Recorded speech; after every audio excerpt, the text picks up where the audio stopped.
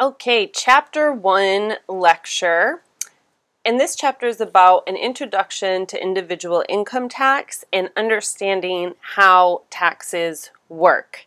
And this is a new book for this class. I do like how this book helps us understand how to approach learning about taxes. We'll look at an approach to taxes, what you should expect, history, nature of the tax system, types of taxes. We'll really look at all the different types of taxes, how taxes are, how they work, the different types in that sense, death taxes, estate gift taxes, how all that works together, employment taxes, and then tax administration, which is like the IRS, audit, settlement, statute of limitations. But we'll be going deeper into that in a really interesting way, doing some research with tax research software in chapter 2 and in our second lecture. We'll also look at practicing tax as a tax professional, and then understanding federal tax law, economic, social, equitable, and political considerations. And this is really important. There's a lot of disdain for taxes, and it scares me a bit, but I realize that part of the reason I have my perspective is because I've been educated in this area, and I understand, how the system works and where it came from. And so I am happy to share that with you. And I'll be mixing in some of my personal experiences throughout this and letting you know other things that I think are important as well. So our first section here is really approaching the study of taxation, expectations for learning about taxes. So I don't have tests in this class. I don't think that it's realistic, and I think it kind of wastes time. I would rather have you doing tax returns and realizing the plethora of what is tax. People get degrees in taxes, and so we're taking one class in individual tax. So I would rather cover more and really for you to understand what you're looking for and what taxes are. So taxes produce revenue for governments, right? And it can also be used in that regard politically to influence behavior of individuals or businesses, because they're both the two major tax groups. So if you think about solar, when solar first came out, there was those tax credits to boost that extra demand because it was convenient for private industry. Now it's not convenient for private industry, so they've taken away those boosters, which is something I can get going on that I don't agree with, and I will have other videos about that on my YouTube channel. So taxes are what we pay for a civilized society. And this is where I always, get confused when people forget about this and they act like paying taxes is like the dumbest thing you could do. They try to avoid taxes. So this was a quote from the U.S. Supreme Court Justice. Now, some common quotes you may have heard: nothing is certain except death and taxes. And, death is kind of the most feared thing, right? So to put taxes in with death, I think, is quite telling and kind of really on contrast to, taxes being what we pay for a civilized society. Sometimes I think that people are really just kind of spoiled with how good we have it in our society, and if they haven't really learned history, and we don't really teach history in most schools the way we should,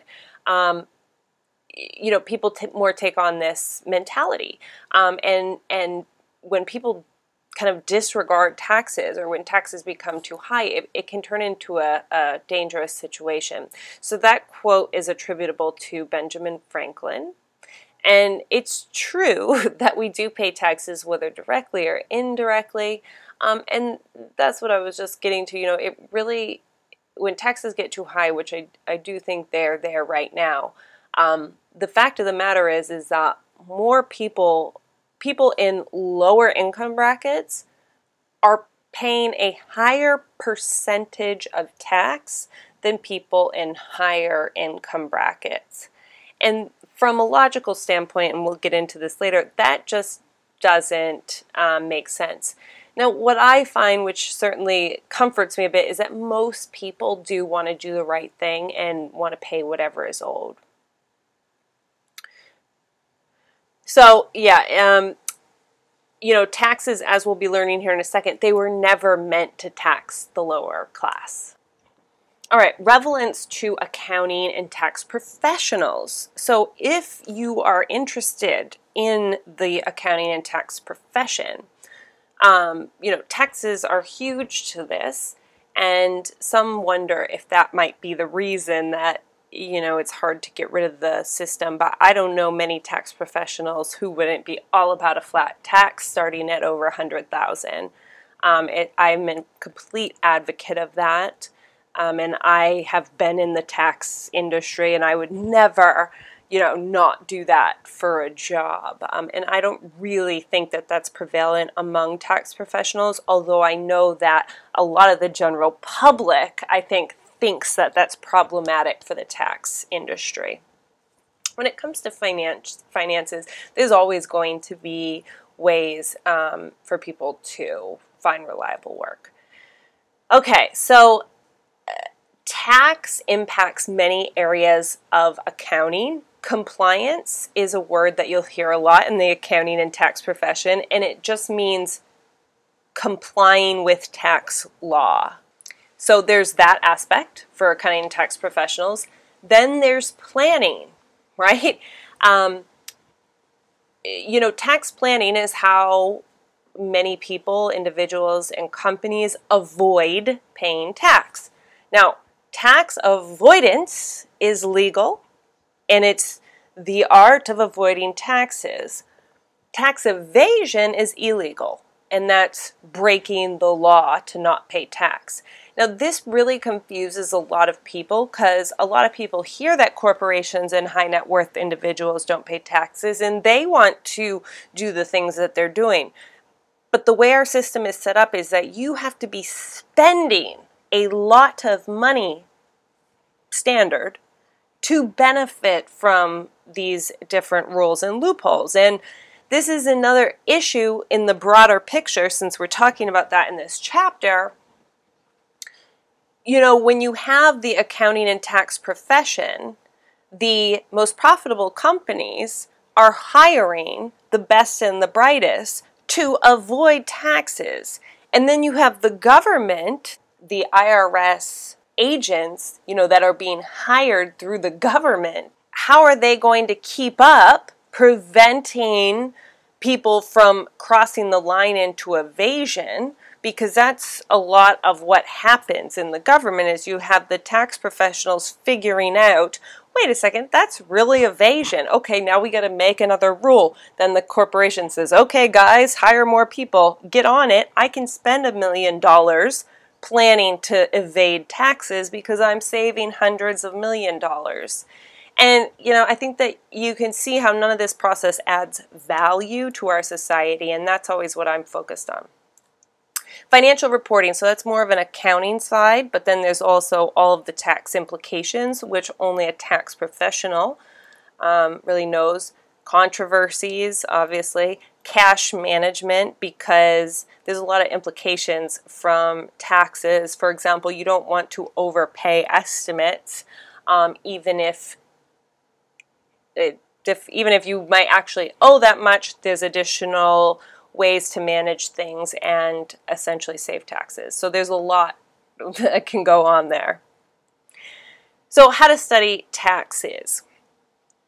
You really want to focus on understanding the rules and why they're there. When are they applicable? Why are they designated in a particular way? When are they relevant? And so that the goal is in your life, right, you can recognize, okay, this is something I've got to look more into. And then that you actually know how to figure out how something is treated and where the instructions are and how to do that through research. So a brief history of U.S. taxation. I think it's pretty interesting, and it's really helpful to have historical context for anything. How were governments funded? Can you think about this? before the US, how were governments funded? You primarily had a monarchy, right? And so it was the noble classes, basically a human hierarchy system, whereby you had families that were essentially thought to be connected to God, at least throughout the past 500 years in Europe, right? That was and then before that, it was single-base rulers, often hierarchical in this similar way, where the nobility or the high-class people owned property, and based on their birthrights would inherit that property, and the people who lived on that land would work the land and pay rents to them. And that's how Britain and France and Spain, they were who funded the American colonies, and there was also all sorts of money coming back from those efforts. Now, in 1634, Massachusetts Bay Colony enacted the first income tax. I have a bit of a outline here, although one of my things is already showing. So moving on from 1634 to 1765, acts were being put in place by Britain. And it's interesting because if they hadn't tried to super tax the American colonies, there might have never been a need to separate from Great Britain. It was because they were putting so many taxes in place and they were so far away, right? But it came down to taxes. That's what caused the war from Britain to separate and become America. Or the United States of America, I should say. So 1765, they had the Stamp Act, and this was a tax on using paper. And then in 1767, they had Townshend Act, which was on tea and imports, and you had the whole incident in Boston where the Tea Party, they dumped all of the products of tea into the water. And so you had this escalating situation that led to that war. And during the war, to separate from Britain, the Americas, they were funded by taxing everyone, which seems to have been generally popular. When they declared our independence on July 4th, 1776, that was treasonous, right? The American colonies were run, or at least that large portion, by England. And so that was like treason. And so once the war was won, we had the Constitutional Convention, 1787, where they wrote the Constitution. And then there was the Civil War. And during this time, there were pretty much, the government was funding itself through tariffs on import-exports, just like England had been doing, but now they did it to themselves in what they thought was a more just way. 1861 through, or at least that's presumed, not necessarily, 1861 through 1865, Civil War. And both the North and the South funded the war through income taxes. Then after the war, they dissolved the income tax.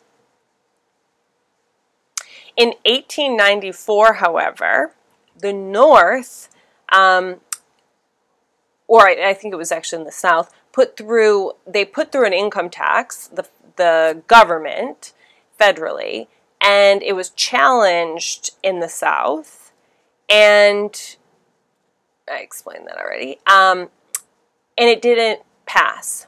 I'll explain these last ones on the next slide here. So in 1894, there was this income tax was passed. In the South, it was challenged. And they challenged it and they won in court based on the Constitution, Section 8. So anyways, they won. So the income tax was repealed because it was unconstitutional.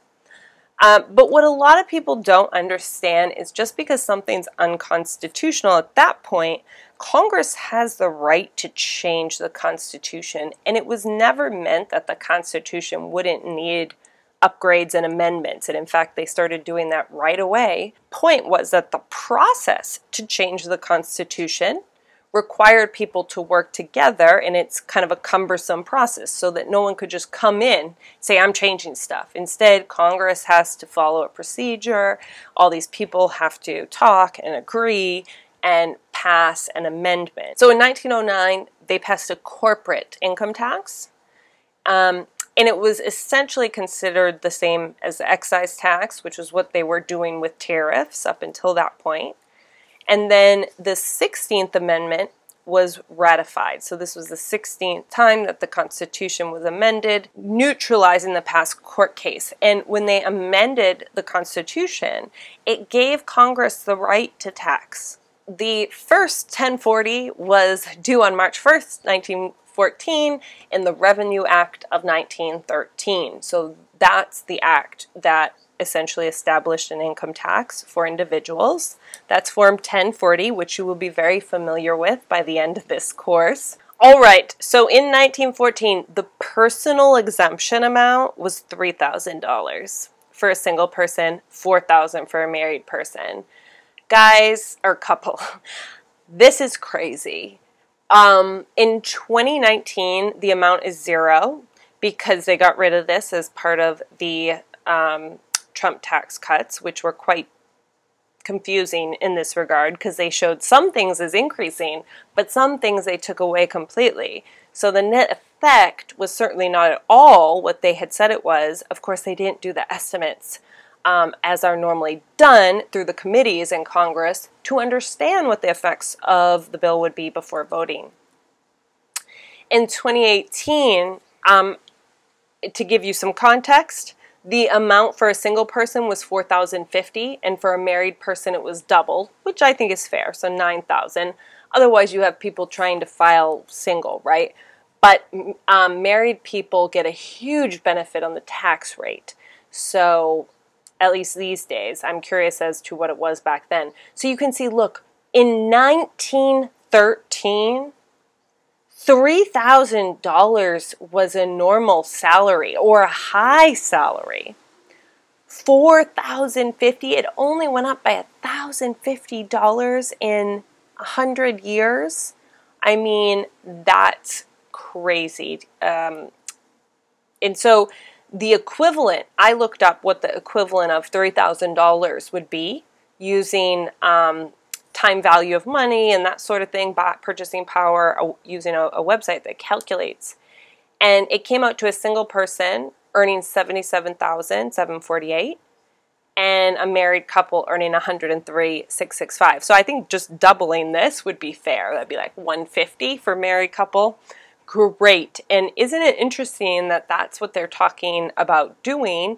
One party that I know is running for election, they're talking about getting rid of taxes under $100,000. And, you know, I think that that was really the intent of the initial Revenue Act. So what that essentially meant back then was that it was only a tax paid on the wealthy. And even within those rates, they were only paying a flat 2 to 6%.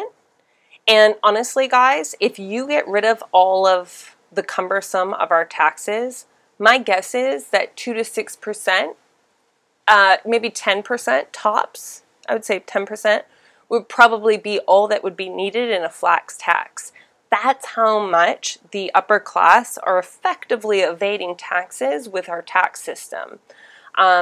And so back then, 2 to 6% was the range of income tax rate that you would pay over that exemption amount. So anyone over $3,000, so if you had $3,000, $10. $10 times 2% was the taxes you would pay. And that top 6% rate only applied to incomes of over $500,000 in their money. So that was like your high end was a more than double rate. So 1913 to 1939, so what are those dates? Those dates are going into the war, right? So they needed more income. 1939, they did a codification and they created the Internal Revenue Code, which we'll be definitely referring to in this class, called the IRC. You can always look the IRC up. In 1954, there was another codification, which is very much what we have now. And tax changes occur often. So this is interesting. This is a percent of our government's current income by tax type. And we're going to be looking at all of these taxes next. So you can see here, payroll taxes are bringing in this portion, so less than 50, maybe 40%. We have individual income taxes bringing in 51%. And then we have excise taxes right here bringing in this small amount.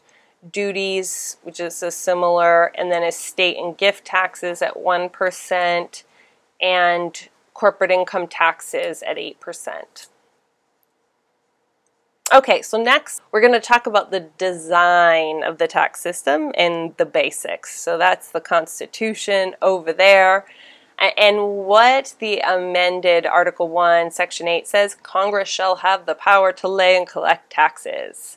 It did impose limitations, and that was when we got to the 16th Amendment, which changed some of those limitations.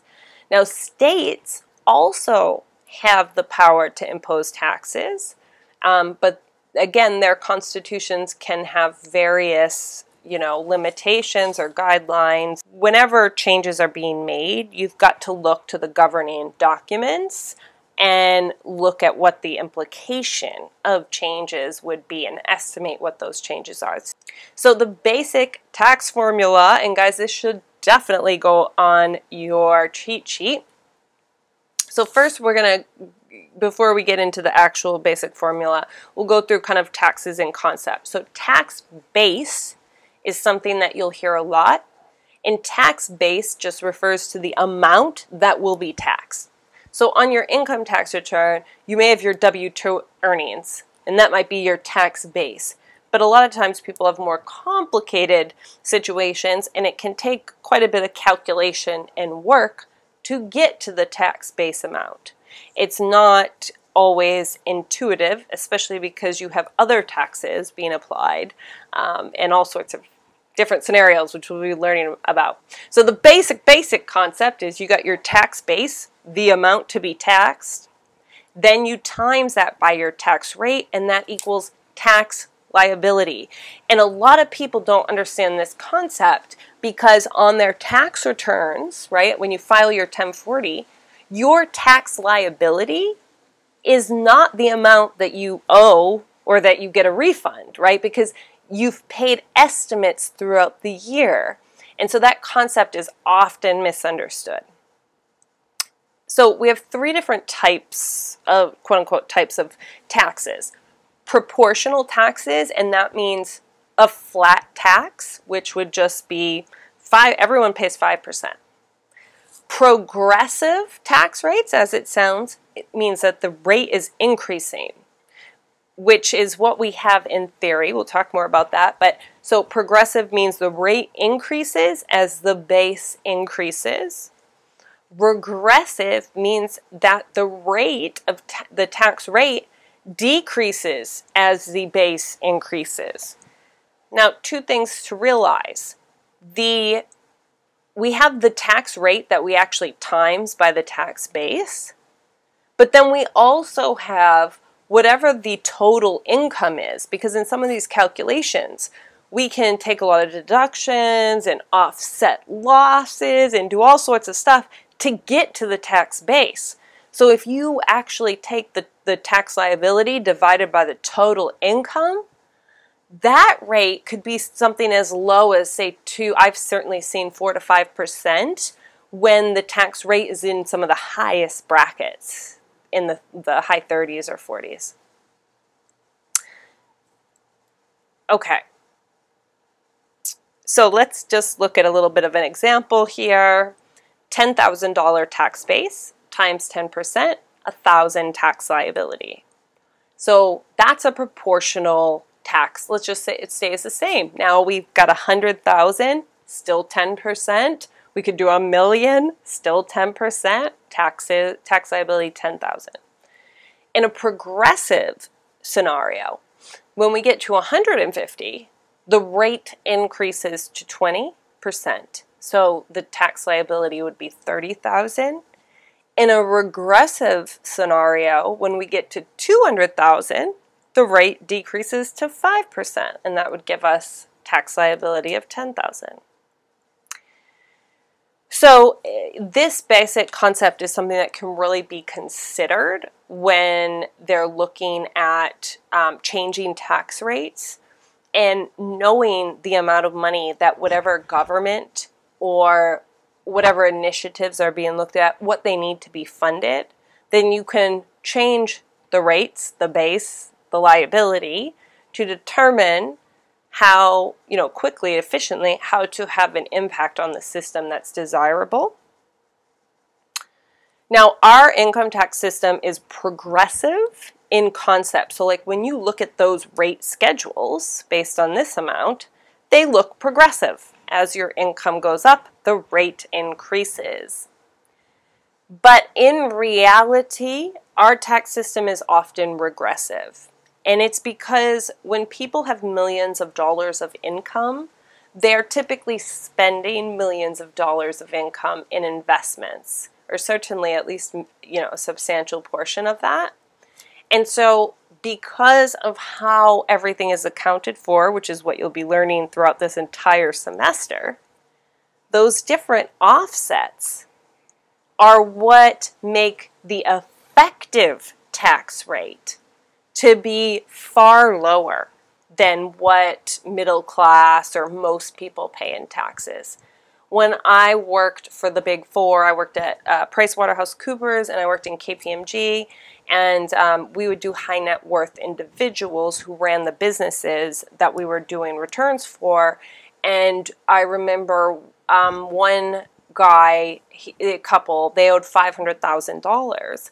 And my boss was like, oh, that's so much money. And I was like, are you kidding me? And I took their total income that year and divided it by the 500,000.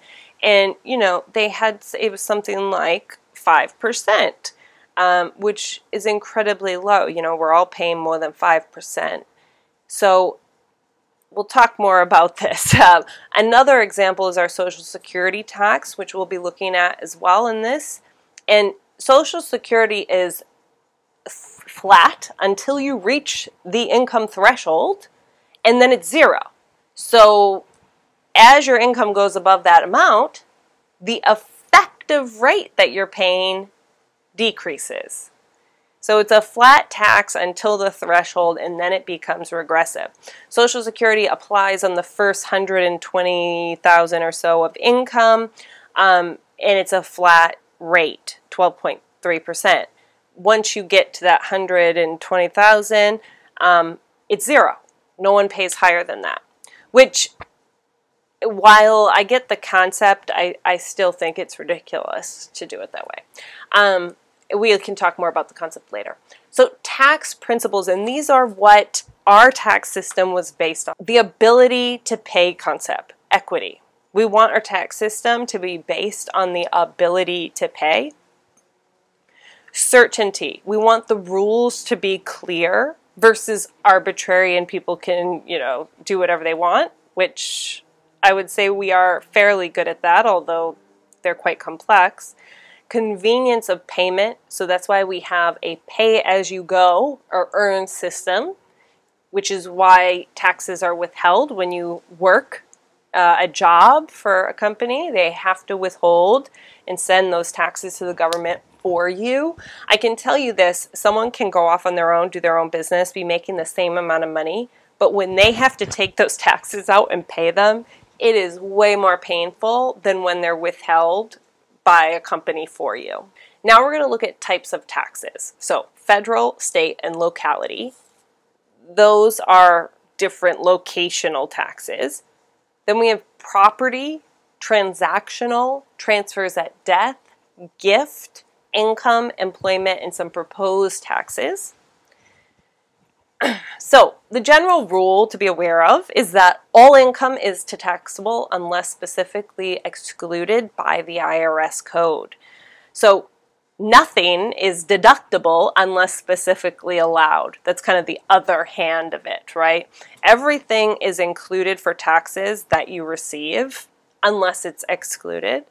And then nothing is deductible except what is specifically allowed to be deductible. So that is a general rules. So our first type of taxes are property taxes. These can also be called ad valorem, I believe that's Latin, and tax based on value for something that you've owned over time. So the most common are real property taxes. You pay taxes if you own a house, and this is how most states get their income, based on real property taxes. They can be problematic because if someone has a house, say they inherit a home, and it's a nice home, but they can't pay the taxes on it. So then they could be forced to sell, especially in places like Hawaii, where property values have skyrocketed, especially where I live, Kailua. Huge problem. Personal use property. Oh, and states do have all sorts of ways of helping people stay in their homes in that sort of situation, because the last thing you want to do is lower real property rates when you have skyrocketing value where people are coming in who have the money to pay. You don't want to reduce their property taxes. But, and then the other real issue with property taxes is that the state government is dependent on the value of the homes, and so it can create some negative motivation there where they can almost, certainly play a real role in the market value. Personal use property, so this is anything other than real property. If you think about like boats, different toys essentially that have a registration type tax, a yearly fee. So states and localities use property taxes, not federally. Your yearly estate tax, vehicle registration fees, sometimes they're considered ad valorem, meaning that they're based on the value. For most states, it's only a portion of your vehicle registration fee, which is considered a property tax. The other amount is a fee. And you may have heard that these are deductible for taxes, which can be very deceiving because it's only an itemized deduction, which means they're kind of deductible. You'll be learning all about that. So transactional taxes, these are typically excise taxes. Whenever there's a sale of property, so like manufacturers selling trucks, tires, firearms, alcohol tax, fuel and gas, air travel, specific excise taxes. And then there's state and local excise taxes. So it's common for there to be federal ones and state and local ones. Typically the federal ones, they only apply to very specific industries, so they often don't apply to smaller, mid-sized businesses. State and local excise taxes often do apply to smaller businesses, just like a sales tax, which is a transactional tax that's typically applied to the transaction. And that's why when a state has a sales tax, the person selling the item collects the money and collects the state tax, and that's not their money. They have to give that to the government. So the major difference between a sales tax and an excise tax is that a sales tax is one transaction, excise tax is a group of transactions, but of course it can get a lot more complicated than that because each state has the right to just make their own rules. Speaking of that, the state of Hawaii has what's called the general excise tax, which is not a tax on the transaction, but a tax on the business. And it doesn't matter whether it's groups of transactions or one transaction, everything. It applies to everything. We'll be talking more about that one too. You're also, with the state of Hawaii, they're not required to pass the general excise or GET tax on to the consumer, but they can pass it on to this consumer. State doesn't care either way. You owe it whether you pass it on or not, because it's not a sales tax. A use tax, so this is on a transaction or an asset purchase outside of the state, really to prevent people from trying to avoid the tax, and instead when they do their taxes, they're asked, hey, do you owe any use tax? Buy anything in any other state to try and avoid our state tax? You want to self-report it? Severance taxes. These are less common, or at least like less commonly talked about, because it's saying that the state has an interest in any like oil or gas, coal that they have in their state, and therefore as a private business, if you extract it, you're extracting the value from the state, so you need to pay a tax. Okay, so next category, transfers at death.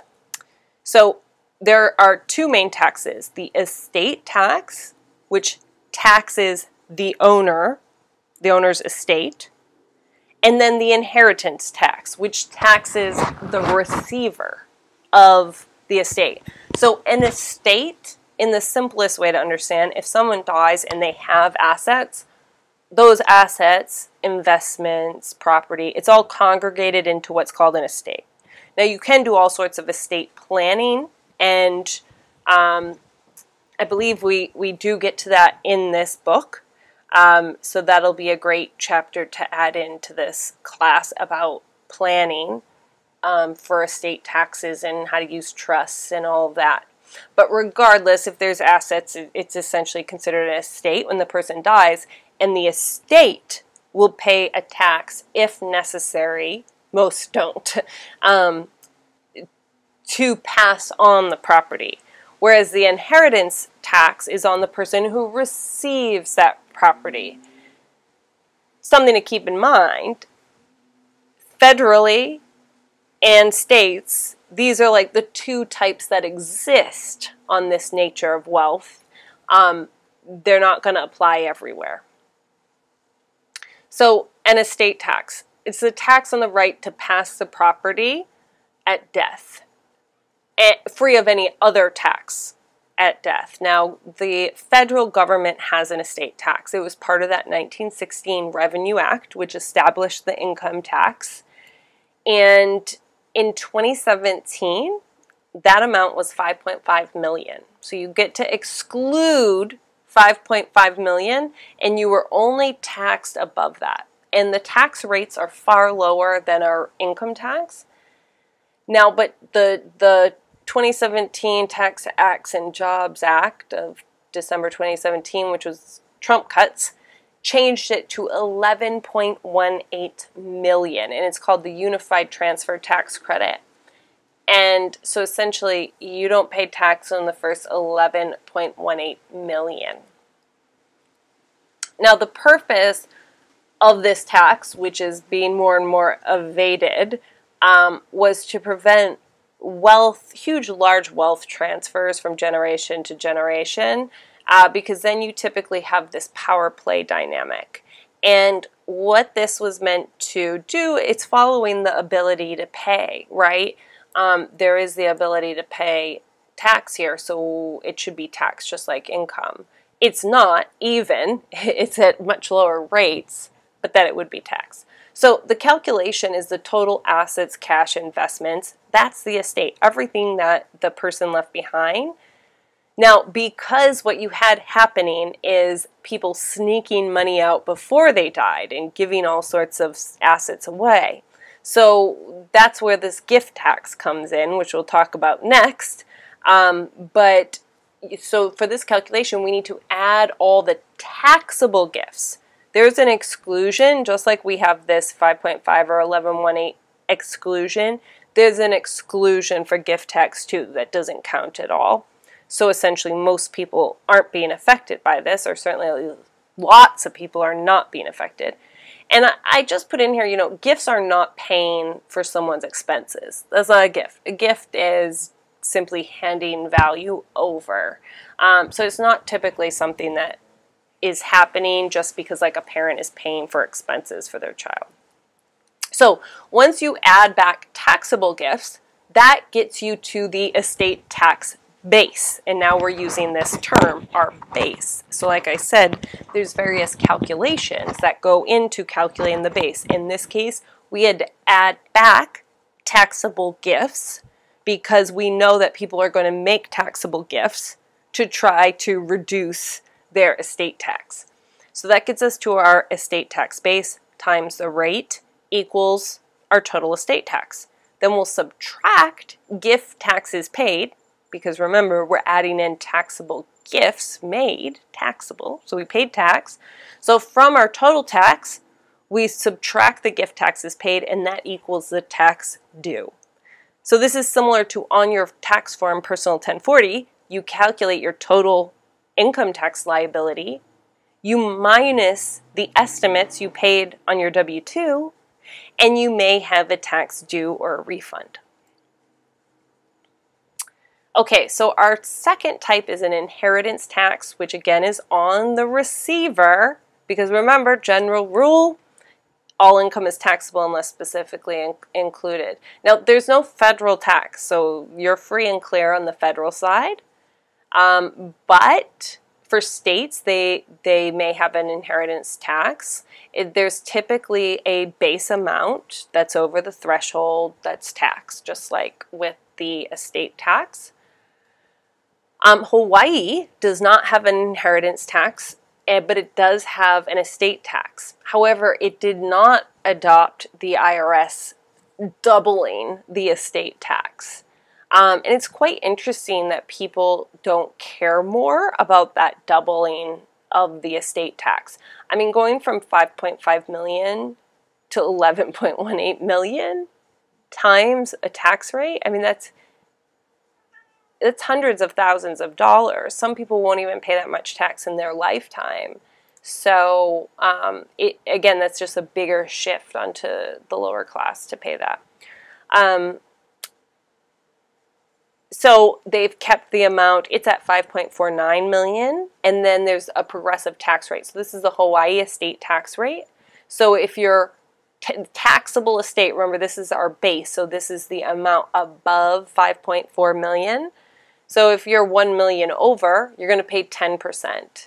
If you're 2 million over, you're going to pay 11%. 3 million over, 12%. But let me tell you, everyone is planning to avoid this in Hawaii. And that's a problem when taxes get too large.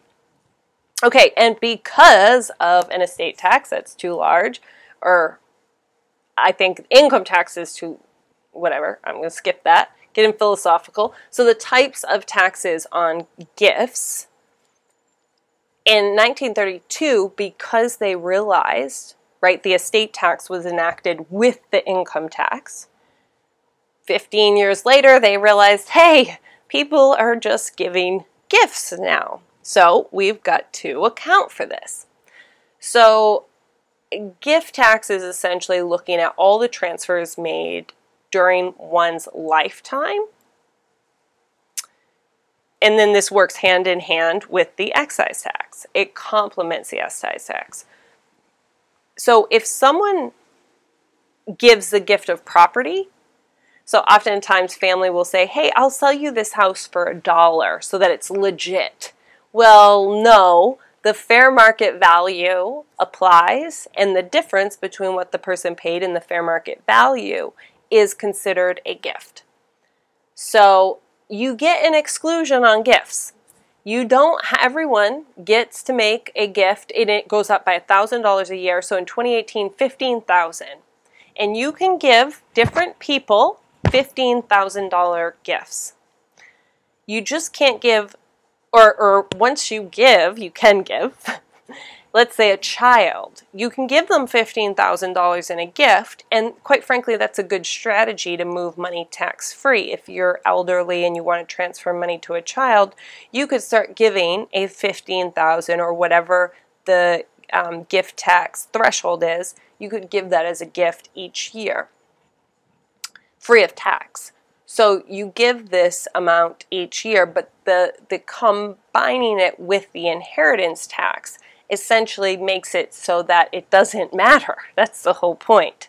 And if you have two people, it's double. So spouses, they each get their own threshold amount. So it could be $30,000 a year. Any amount over $30,000,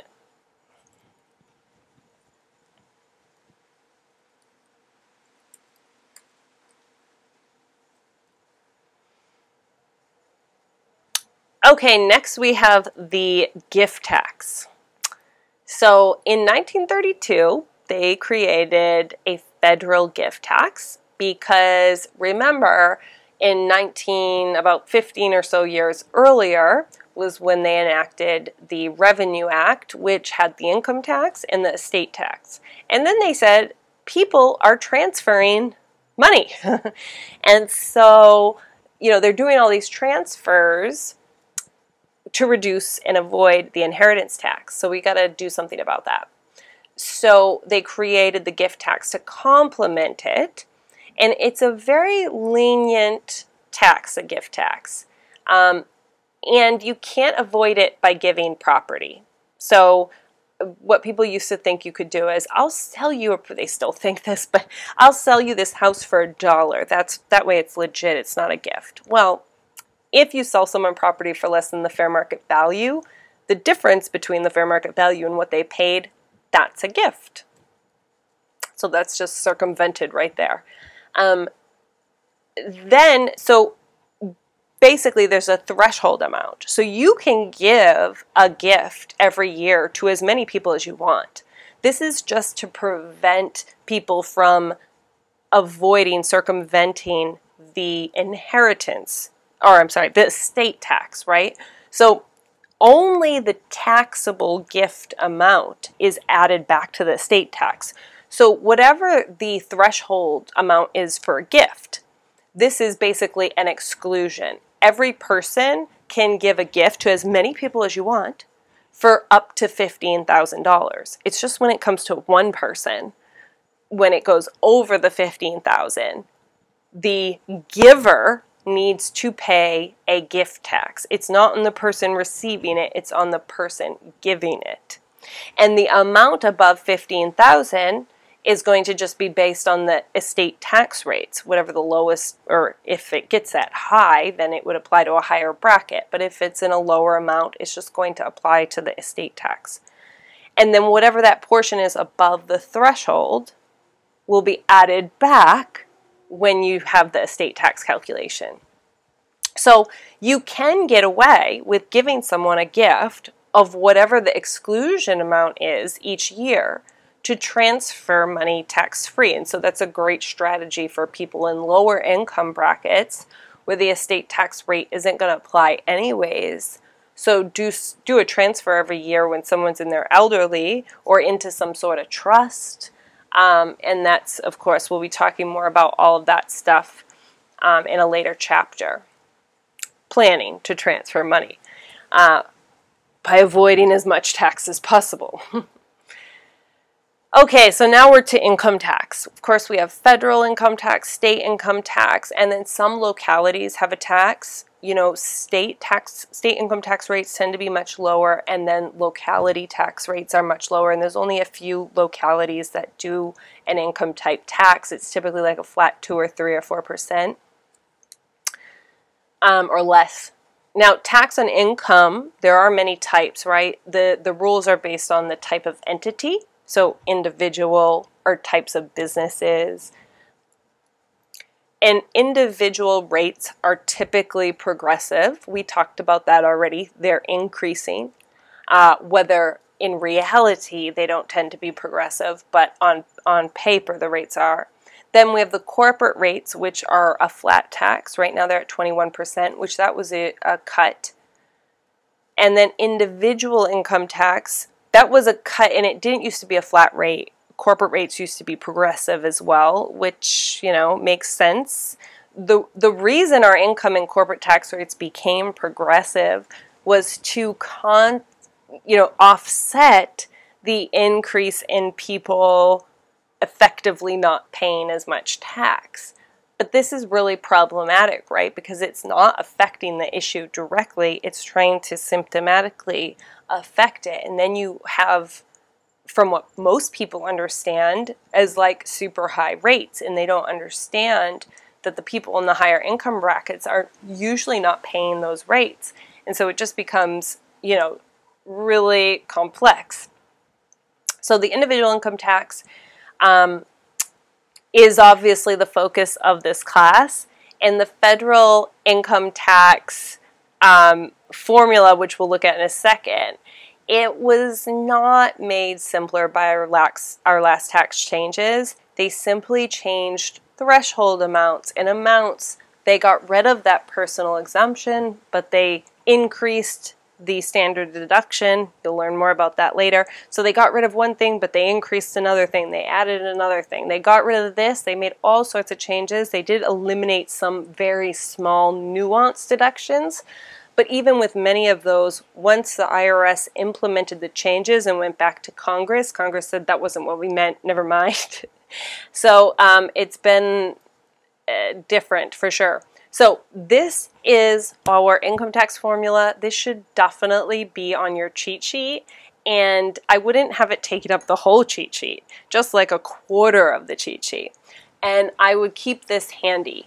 And again, you can do more notes than just the cheat sheet. It's just all you're going to submit is one page that has the main things happening on there. So income broadly defined, all of your income, minus exclusions, so things that are specifically excluded. That gives us gross income. Then we get whatever deductions are allowed, and that brings us to this subtotal on the tax return that's very popular called AGI, or adjusted gross income. And that number is used for a lot of deduction and credit calculations, so that's why it can be important. Then we subtract the greater of the standard deduction, a deduction amount everyone gets. It's like $6,000, $7,000 for personal, double that for married. However, it's been increased, so it's now more like $10,000, $11,000 for individual, double for married.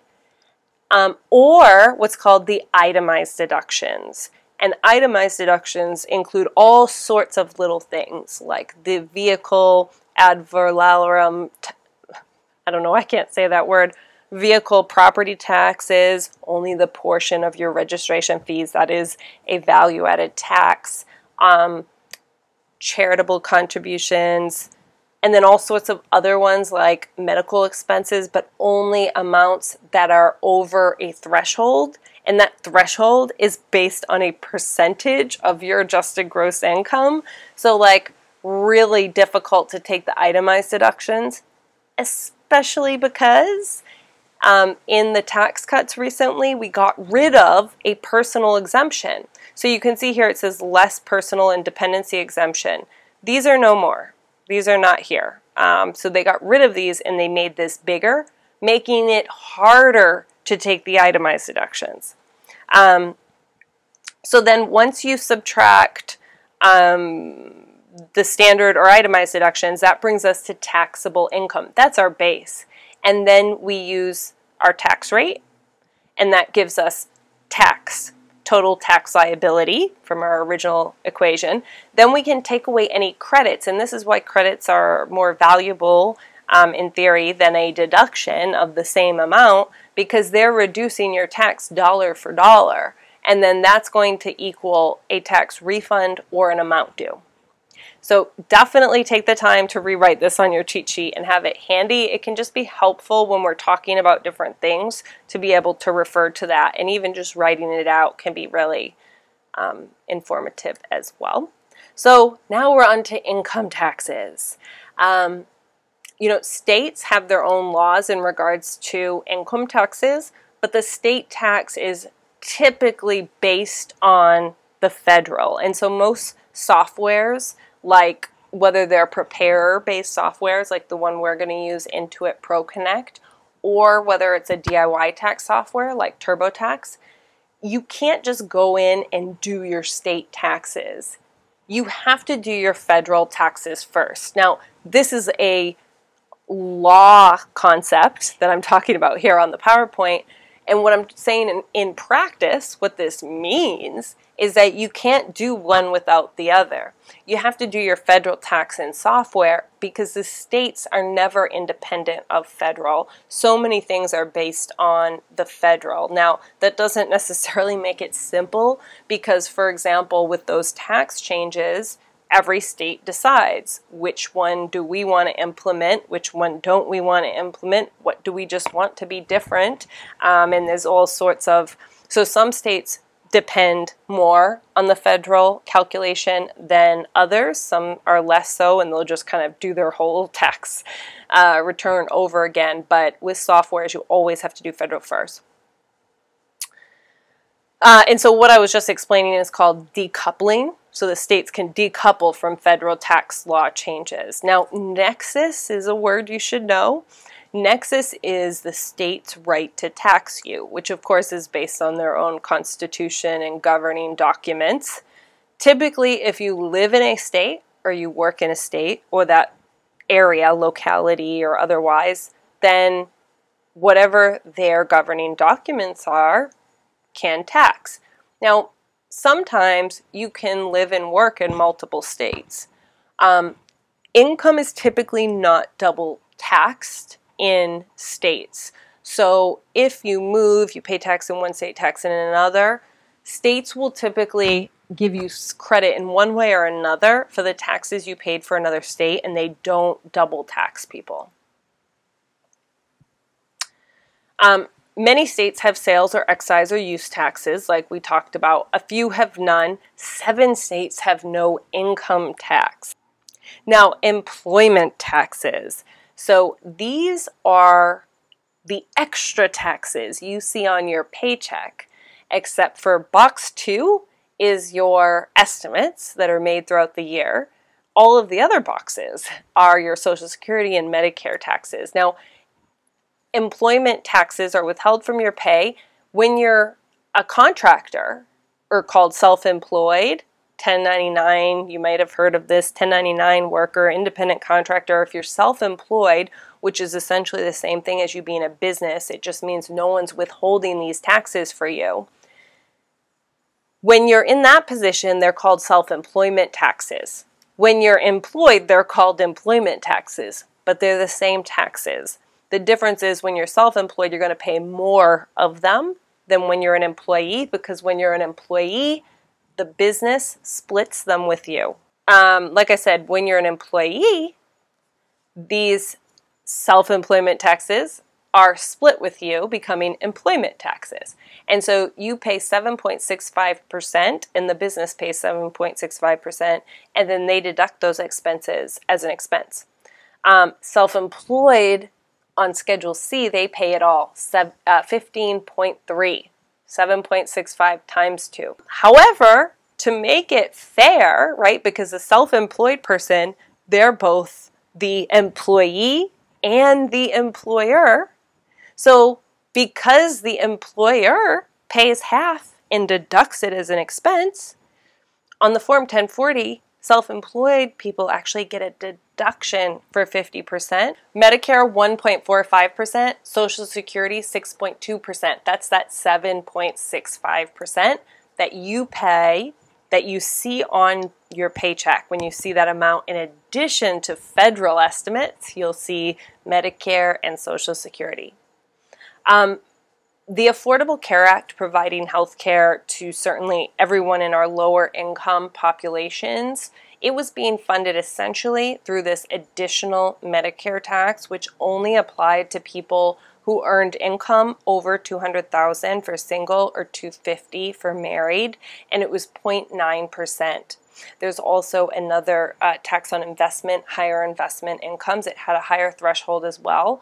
But overall, a very small tax to pay for expanding health care. So I think that was the thing. Unfortunately, it's been severely damaged, its ability to be effective. Social Security, remember we said that this was regressive because these are those threshold amounts I couldn't remember. In 2017, you only pay Social Security 6.2% on your first $127,200. In 2018, it's $128,400. And so then as you earn more income above that amount, your effective tax rate decreases. Okay, so the unearned income tax, this was the other tax for affordable care, and the concept here was that it was only on unearned income. Unearned income, sometimes called passive or investment income, is on earnings, right? And so it was 3.8% on net investment income when the total income from those investments exceeded 200 or 250,000. And so that means that on average, this tax is only applying to people with about $8 million in assets. And that's just when it's starting, right? Like, and so we're talking about people with substantial investment income. FUTA taxes, this is federal uninsurance tax, and this is for, unemployment insurance, which works pretty well. There's a federal tax, it's very low, but it works in tandem with the state tax. Lastly, we have miscellaneous state and local taxes, franchise taxes, which are on corporations or business for the right to do business. An example of this in California, LLCs, regardless of how much money they make, have an $800 per year tax, even if they have no income. And this amount increases if they do have higher thresholds of income. Occupational fees, so something like the CPA, Certified Public Accounting, these different occupational industry certificates and this type of monitoring that's done by the states, regulation of those occupations, and so therefore there's some sorts of occupational fees that are effectively meant to offset the state running and overseeing those areas. Okay, proposed taxes. So a flat tax has been widely proposed. I'm a huge fan of it, and I think in general people like the flat tax. A VAT tax is a value added, which is common in Europe, and it's essentially a sales tax. Sales taxes is a bit of an issue because you're taxing people who are spending their money, right? And so it can have the effect of not necessarily following the ability to pay, even though it is something people have control over. So you can circumvent that by, say, only putting value-added tax on non-necessities, which a lot of states do with sales tax. So they don't tax groceries, but they tax hot dinner, hot meals, prepared meals, that sort of thing. A national sales tax has been brought up a few times, so federal putting on a sales tax. But again, it's the same thing like I was just saying. It can really favor the wealthy because they're not going to be spending, you know, a large portion. Okay, tax administration. So guys, the Internal Revenue Service, IRS, it's under the Treasury Department. Their mission is to provide America's taxpayers top quality service by helping them understand and meet their tax responsibilities and enforce the law with integrity and fairness to all. That's the IRS's mission. And so they're responsible for administering tax law. One issue is that it is really cumbersome in the US to keep records for taxes. And one thing that I find people often don't realize is that a large reason our tax system is so complicated has definitely been politically encouraged. What I mean by that is, for example, this is a little disconnected, but TurboTax lobbied millions of dollars for multiple years for the IRS to stop building a tax system that would have allowed taxpayers to file directly with the IRS.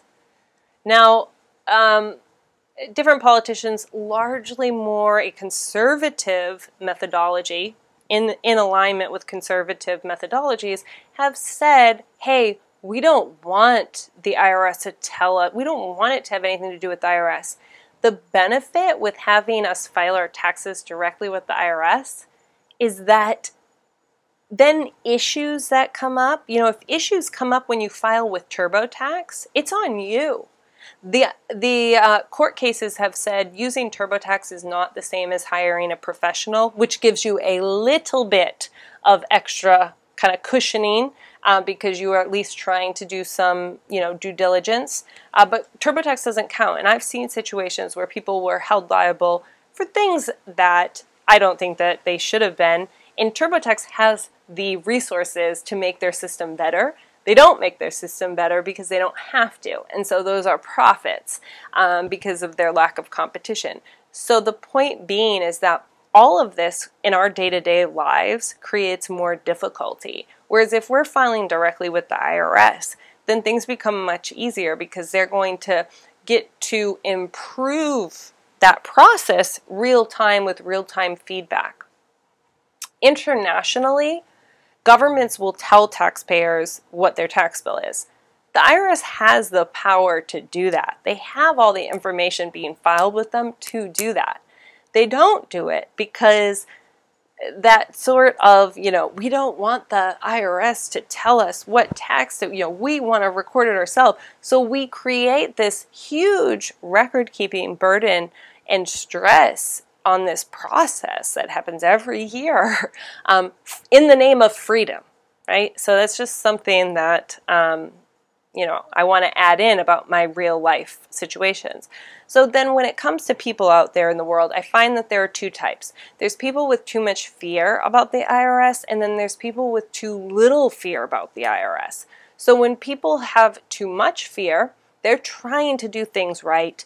They research and they stress and they ask questions, but they're overdoing it, right? They genuinely report their situation correctly. And I threw in that they may be stubborn about one thing here or there that they think they've got right, but gosh, who can blame them? The system is complex.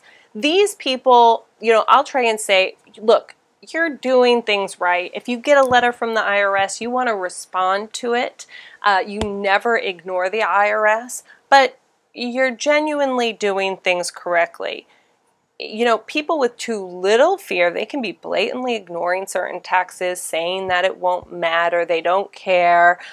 With those people, I try to install a healthy dose of fear because remember, it only takes one audit to correct many years of bad behavior, and those amounts can be huge, especially with compounding, or not compounding, but penalty and interest over time. So selection for an audit, yes, that's what we're talking about here.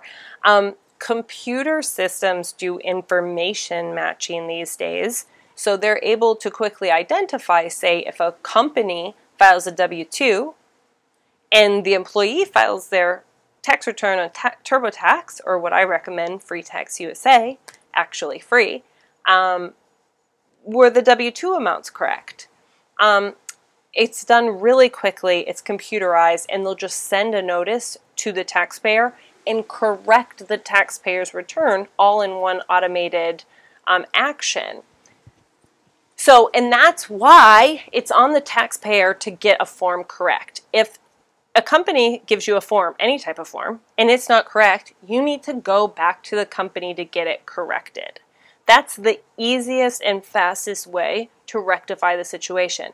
There are other routes, I won't be going into them right here, but they require filing forms and doing all sorts of steps. Another way that people are selected for audit is computer scoring based on algorithms. Again, computers can identify who is probably most likely to be non-compliant, which means they're not following the rules. Remember, compliance is following tax rules. So types of audit, and remember, an audit is just checking, verifying an amount on a tax return, verifying that the tax return is correct. But there are different types of audits. So there's correspondence audit, which these days are the majority of audit, and they're just asking for proof or backup or a receipt or checking on a number. Then there's office audits, which are very specific in scope. So they're looking at one thing on your return. My example here is, say, a mileage deduction on a self-employed tax return, because you're supposed to have a mileage log of all of your business trips. So do you have that? And that could be done in office. These are conducted in the IRS offices. And then there's field audits, and that's when you're in a full-blown audit situation. People are coming to your location multiple times, maybe unannounced, and they're actually auditing what they think is a bigger situation. So a full-blown audit, or any audit, can result in additional tax. That's typically why it started. And it's called an assessment. They're assessing a tax that you didn't pay. And sometimes there's a bit more checking that can go on. Maybe something is discovered, and oftentimes that could have been deducted as well. So then the amount to pay is negotiated, worked out with the agent. And during an audit, a settlement, which is what I just described, is often reached. But if there is no settlement, and let's say the auditor decides, or examiner as they're called, decides that the full amount stands, then the taxpayer can appeal it with the IRS at the appeals division.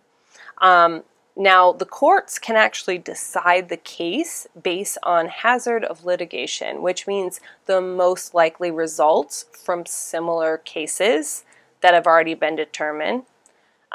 Payments can be reduced or eliminated. The taxpayer, if it's still not determined in their favor, which is often, they can continue to litigate at tax court, federal district court, and court of federal claims. It's discouraged because of high costs and outcomes. So the statute of limitations. So the lawsuit by an IRS, say assessing additional tax or auditing a return, it must be brought within a reasonable period of time. So it's been defined as the IRS has 3 years from the later of 1, the due date of the tax return, or 2, when the taxpayer filed it. So if you don't file a return, then there's no statute of limitations. Now, but this isn't everything. So if more than 25% of your income is not reported, then that changes the statute of limitations to 6 years. Now, if your return is fraudulent, there's no statute of limitation, and that means intent to deceive. If the intention to deceive is there, if it's a fraudulent case, that's going to make it criminal. Now, let's say limitations on your refund. A lot of times people will see, oh, I didn't meet the threshold, I don't have to file. But if you worked a W-2 job, they probably withheld some tax and you could get that back. So for whatever reason, there's a lot of situations where someone might have a refund. Maybe they filed their return incorrectly and it wasn't caught by the IRS. Well, you can amend, it's called amend that return to get a refund, as long as you file the return within 3 years from the date you originally filed it, or if you didn't pay the taxes until later, then it's 2 years from when you paid the tax. So if you didn't pay the tax with the return, it's 2 years after the tax was paid. Okay, interest and penalties. So interest applies to any tax that's not paid by April 15th, the due date of the return. You can file an extension, but it's an extension to file, not pay the tax. So you've got to pay in whatever you think you might owe if you want to avoid interest on that. And then whatever the interest rates are, they're pretty reasonable. They're based on existing federal short-term rates, which right now are around 4%. Penalties apply if you fail to file the return by a due date, 5% per month, up to 25% of the tax. Failure to pay the tax by the due date can be 5% per month, up to 25% of the tax. 2 failures are often applied at the same time. What happens is that one reduces the other, so you're really only ever paying a penalty of 5%. Negligence. So if you intentionally disregard the rules, just like that changed the statute of limitations so that the IRS has more time to identify you, it also changes your penalties. It goes up by 20%. Intentional disregard the rules. Fraud is up to 75% of the tax or more. It's intent to deceive. There's intentional disregard for the rules. Intent to deceive. One is, I didn't pay attention to the rules. The other is, I tried to deceive, right? So they're different. And then there's civil fraud, which is 75% plus fines. Criminal fraud can be even larger fines, the same or larger, and jail time. So the difference here is 1 degree, and it's the level of willingness that occurred. Now, the burden of proof is on the IRS to prove this.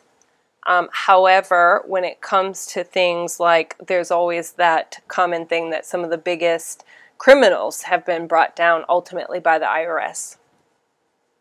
So tax practice, so doing tax return preparation or other services in the industry, that's called tax practice. Who can do taxes? Well, a lawyer, or JD as they're called, certified public accountant, CPA, and an enrolled agent. I maintain an enrolled agent, and the difference here is a CPA is an accounting distinction, and it's by state, and it includes taxes. Enrolled agent is a tax distinction through the IRS. Whereas CPAs can be state specific, and some states won't allow a CPA from another state, an enrolled agent can work in all states. That was why I ended up going with the enrolled agent versus maintaining a CPA. The other reason is because enrolled agent is much cheaper. So, you know, industry plays a role in regulation. The Affordable Care put restrictions in place because the tax profession wants who can do taxes to be regulated. And the IRS wants that as well, because people get ripped off by tax preparers who give people big refunds. You may have heard someone say before, oh, go to him, you get a big refund. Well, they're responsible for what's being put on their return. And, you know, you would think someone who's doing tax returns is doing something that's legal. And so that's where the IRS put the registered tax return preparer in place, so that anyone who did taxes at a minimum would have to be registered tax return preparer, and then one of these people for bigger businesses and more complex situations like international taxes. However, it was struck down by the courts that said the IRS cannot require registration, even though they have the right to regulate preparers. So ethical guidance, you know, there's a lot on ethics, and it's an interesting topic. Statements for standards for tax services. These are extensive requirements to ask certain questions, to document, to complete due diligence, and challenge discrepancies. You know, if someone tells you something and you don't think it makes sense, you need to ask them. And then document that you asked them. And it's just, there's a ton of requirement.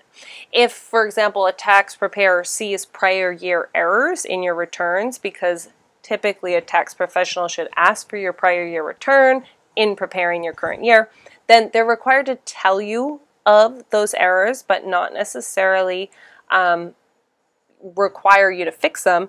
Unfortunately, it's become a big industry where people will charge fees almost just as much as whatever the person is getting back and amending. Statutory penalties imposed on tax return preparers can be quite, you know, for small procedural things, they're reasonable, smaller fees, but for unreasonable recommendations and understatements of taxes on returns, effects of inflation, indexing amounts each year, which is why you see in 2016 it was this amount, in 2017 it was this amount. That's indexing for inflation, which is not always done evenly. And then political considerations. This is huge. There's so many different things that are based on political and government-related aspects. The IRS is a protector of revenue. You know, they are simply, it needs to be administratively feasible for them to do their job. And right now there's a real, we'll be looking at this more in chapter 2, but the IRS has quite a bit of challenge between Congress and then the influence of courts and then court cases. And so that's what a lot of people don't understand. Sometimes in a situation where the law doesn't specifically apply, you have to look to court cases, but a lot of this can only be understood by a professional who's aware of the updates and aware of the interpretations and aware of many things. Whereas an average taxpayer might find one court case and compare it to theirs and say, oh yeah, this is it, when in reality it may not be. all that there is about it. Now, one thing I think you should be aware of, taxpayer advocacy. So this is a service that is an independent IRS organization dedicated to providing justice and improving the IRS. It's a free service for eligible taxpayers, which means something has happened to that taxpayer. You've had an issue that you can't get resolved. You have done the things. You have contacted the numbers on your paperwork, or maybe you ignored everything for a while and now you're trying to get everything fixed. Whatever the case, you can head into the TAS. There's an office in every state, and they do a lot of work to help people. And that is the end. Great job with this week's lecture. Do post any comments below this video. Ask your questions. Otherwise, I'll see you in next week's lecture. Bye.